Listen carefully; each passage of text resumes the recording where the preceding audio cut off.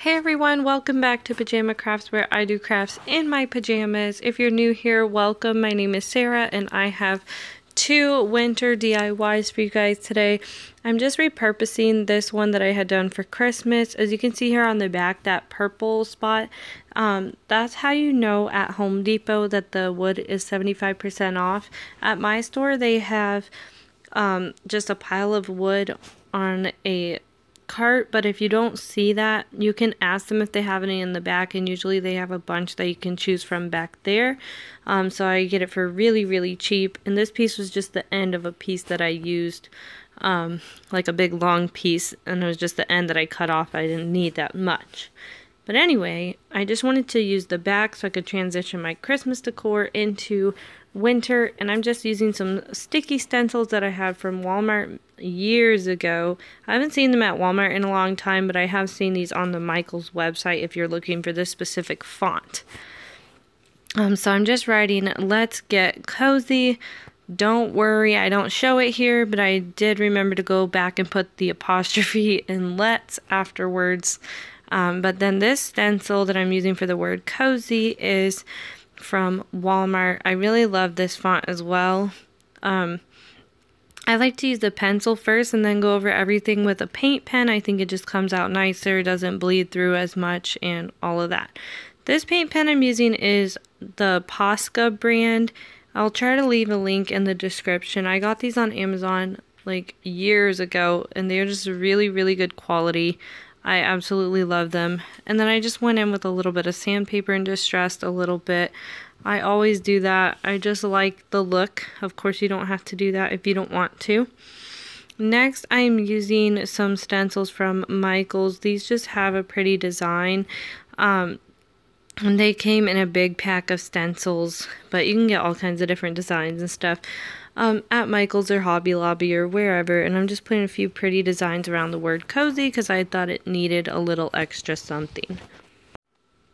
Then I just went back in with my sandpaper on top of those spots, and that's all I did for this one. Do you guys think I needed something a little more on this one, or do you like how it turned out? Next, I have an old tag sign that I did for Christmas. I didn't like how it turned out. It looked like this. Well, okay, I guess I cut off part of it. But anyway, it just was not my favorite, so I decided to repurpose it to going into winter. And I just sanded everything down, took everything off. And I'm using that same white Waverly chalk paint and covering the whole entire tag. This tag is from Dollar Tree, and I just used the back originally.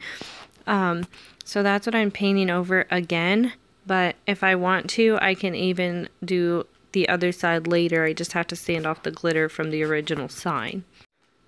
Now I have this word home that I freehanded from a different sign or a different project that I did in the past, and I decided to take that and use it on here. So I'm just using that same stencil from Walmart to write "Let's Stay," and I did go back and put the apostrophe in this one as well. Don't worry.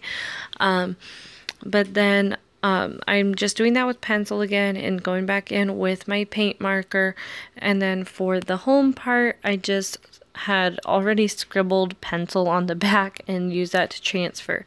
I really want to get some of that transfer paper to try out. I think it'll be a lot easier than scribbling pencil on the back. And I'm also going to be trying out my Cricut soon in my next video, hopefully. So stay tuned for that as well.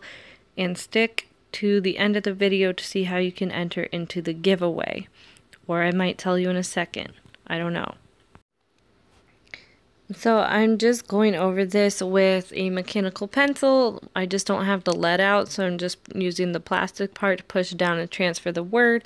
And as you can see here, it leaves a light outline of the word, and I just go in with my paint marker and do just fill in all of the letters. Now you guys, this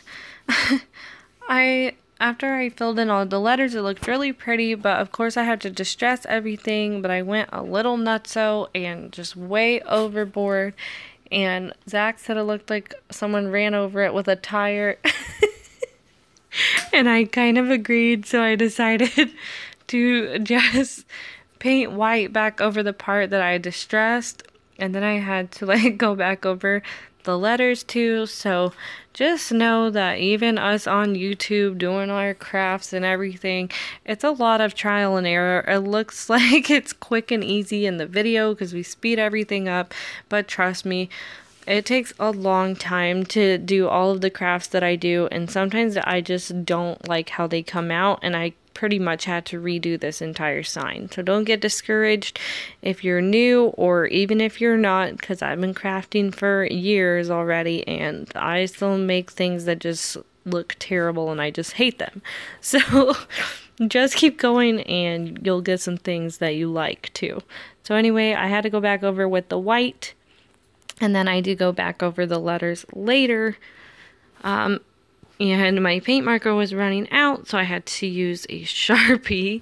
And then I just went ahead and distressed the letters a tiny bit with some more of that white paint. Now right here I'm making a bow with some buffalo plaid ribbon that I got from Walmart. It was like $2. It was at Christmas time. I couldn't find any more. I wish I got more because this one's almost gone. But I just added a little twine hanger to the top, and then my bow is super simple. I just made 2 loops to make a double bow and wrap some around the middle part, and then made my little tails. And here you see me going back over and distressing the letters after I added after I went back over them with a Sharpie, and I think it came out so much better. But this is how it came out. Let me know if you like it or if you liked it better before it was distressed. On Amazon Music.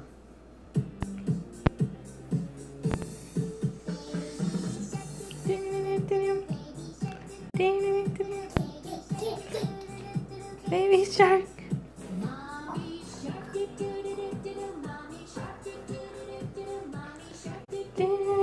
Mommy shark.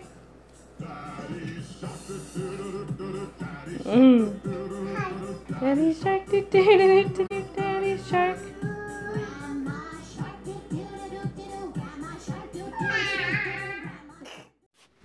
Now I will be doing a giveaway. I wanted to give away a few more things since hitting 10,000 subscribers. I know I did the Arteza giveaway, but I just wanted to send out a few things like crafting supplies and maybe something that I've made to one winner.